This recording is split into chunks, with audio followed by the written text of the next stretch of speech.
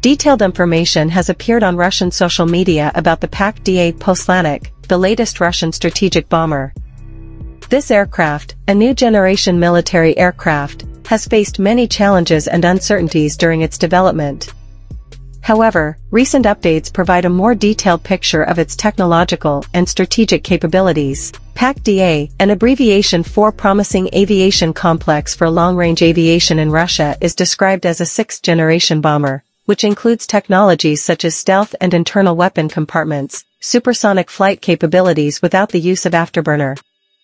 It is expected that the sixth-generation aircraft will feature laser weapons, network-based warfare capabilities, and unmanned flight modes. Its armament capabilities include up to 12 Kh-47 cruise missiles with a range of up to 6,500 kilometers, as well as Kh-55 and Kh-101-102 missiles, possibly Kh-47 Kinzhal missiles and future Kh-95 hypersonic missiles with a range exceeding 5,000 kilometers.